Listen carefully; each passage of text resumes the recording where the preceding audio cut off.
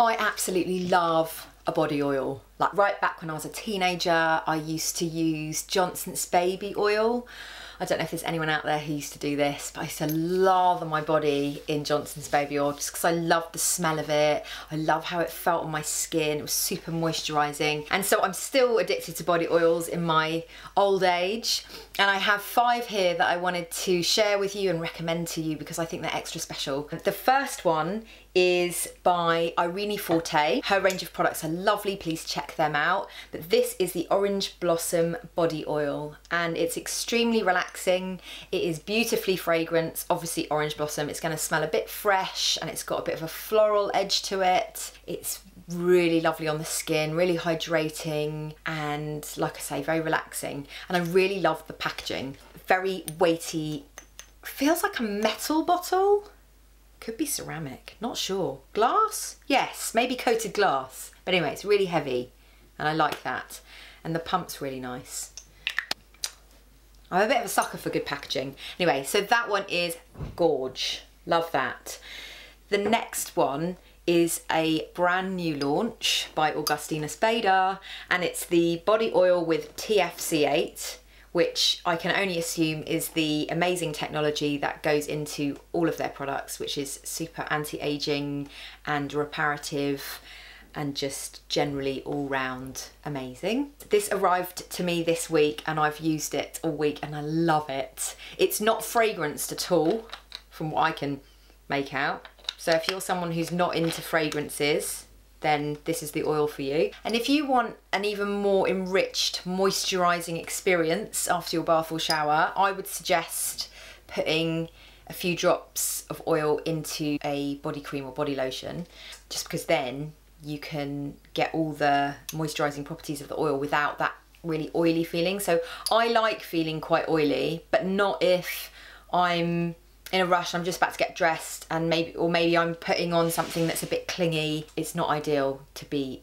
an oily body. So that's when sometimes I'll just put a few drops into like a lightweight lotion just to enrich that lotion and give me the extra moisturising properties without the very oily feeling on my body. So I've done that with this one and the Augustina's body lotion, which is also a new launch. I'll share more about that another time. Anyway, fab. Next up is a body oil by Costa Brazil. They are a very cool brand. They also have a really nice body lotion, but this is the Kaya Jungle Firming Oil. And Kaya is an ingredient that is harvested exclusively for Costa Brazil and it's found in the Amazonian rainforests. And it's a really amazing ingredient. It's actually classed as an essential, a super essential fatty acid. So it's like mega good for the skin. Now you can use this, of course, on the body because it's a body oil, but you can also use it in your hair. So just in the kind of like ends of your hair, if it's feeling a bit dry, needs a bit of a boost. I also use it around my cuticles, on my nails. It's really nice. It smells lovely. It's really, it's like kind of fresh and a bit spa-like, if you know what I mean. I sometimes, again, put a few drops of this into body lotions and I take this one traveling with me because it's such a small bottle. It's great if, you know, you don't want to pack a big body lotion with you when you're going traveling just for kind of a weekend or something. You might want to use the hotel body lotion, but sometimes they're a bit substandard, aren't they? So then what I'll do is I'll just put a few drops of this in there and it really pimps it up and gives my body what it needs. Next is the lovely body oil by Liha. I don't know if I'm saying it right. Liha, anyways, this is the IDAN oil and it's a coconut oil and it's infused with tuberose. You can see in the bottom there, that brown thing is a little tuberose. It looks really murky because when the temperature is a bit cooler, it will just literally solidify. So you just need to run the bottle under a hot tap and it will completely melt and go totally clear. But as it's such a hot day, it's kind of in its in-betweeny stage, but it smells divine. Oh, I love it. It's just that coconutty tuberose smell is just very, very nice and feels great on the skin. Of course, you can put a few drops into the bath to make the bath a bit more special. Great brand. It's my second or third bottle.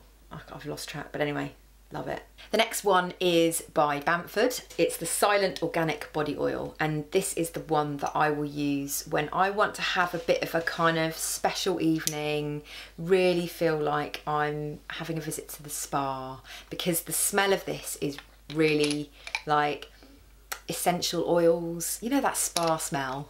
It's very relaxing. They have a great bath oil that I think I've shared on a Sunday sessions before. So I'll use a few drops in the bath, and then when I get out, my skin is still a bit damp, I will apply this. It's a very special feeling. It's got Roman chamomile, cannabis sativa, and lavender flower. Very nice. So anyway, that's the last one. And those are the 5 oils that I wanted to share. So I will link, of course, to each of them below. If you have any questions, let me know. And I look forward to seeing you next week. Thanks so much for watching.